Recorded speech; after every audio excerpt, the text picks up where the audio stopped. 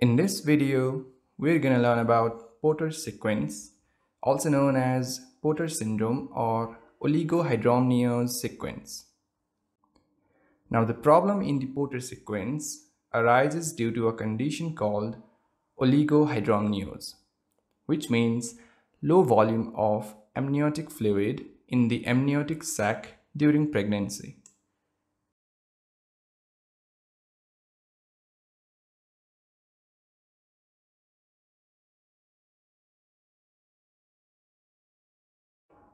Now let's talk about what are the causes of oligohydramnios in Porter sequence.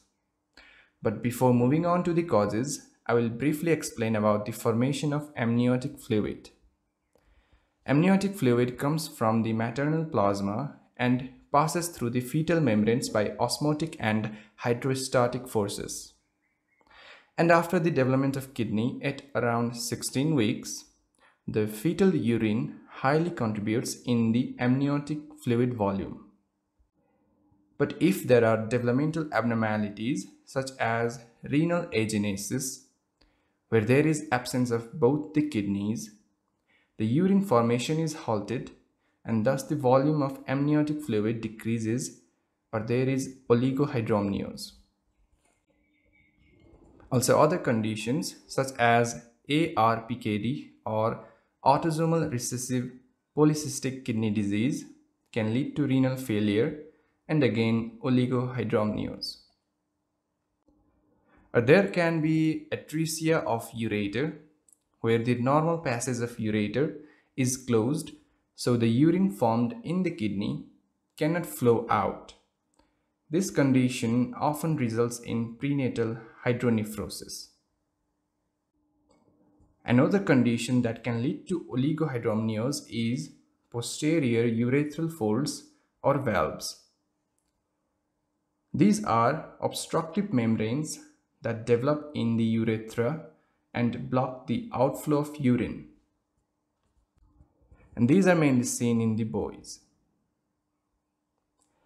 Next one is chronic placental insufficiency, where there is low blood flow from the placenta, meaning the fetal kidneys receive less blood and in turn leads to less urine formation. Or there can be rupture of amniotic membrane, which leads to leakage of amniotic fluid. So all of these conditions results into oligohydramnios. Less amount of amniotic fluid can cause pulmonary hypoplasia or incomplete development of lung because amniotic fluid plays a major role in the development of lung. Pulmonary hypoplasia is the major cause of death in babies with Porter syndrome.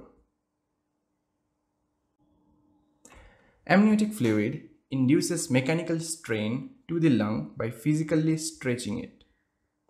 It results into production of different growth factors such as platelet-derived growth factor, connective tissue growth factor, and vascular endothelial growth factor. These growth factors make major structural components of the lung. Also, the amniotic fluid contains amino acid proline, which helps in the formation of connective tissues and collagen in lungs. Hence, the reduction in amniotic fluid causes formation of underdeveloped lung. Also, another major function of amniotic fluid is to provide mechanical cushioning to the developing fetus. And low amount of amniotic fluid causes compression of fetus, which results into different developmental abnormalities. So let's talk about those abnormalities. Retrognathia. It is a condition in which the lower jaw is set further back than the upper jaw.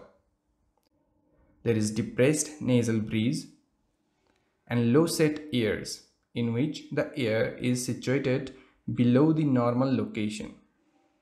These lack cartilage and are also called Porter's ear.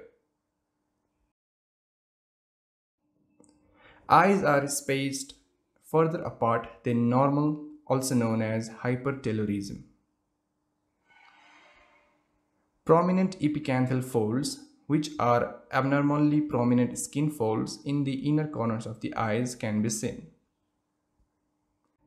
This collection of facial features is sometimes referred to as Porter facies. There can be different limb abnormalities such as clubfoot.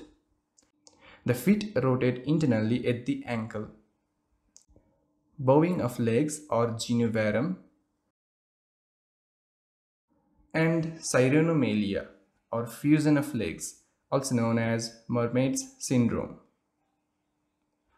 Diagnosis is usually done with ultrasound at second trimester of pregnancy, but often at the time of diagnosis the condition had already worsened. Hence the prognosis is poor.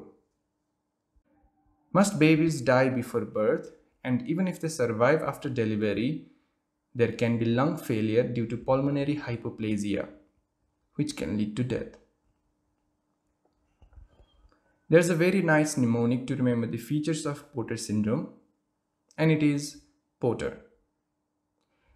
P stands for pulmonary hypoplasia, O for oligohydramnios, which is the trigger, T stands for twisted face or Porter's facies, another T for twisted skin, the skin appears wrinkled, E for extremity defects, and R for renal failure.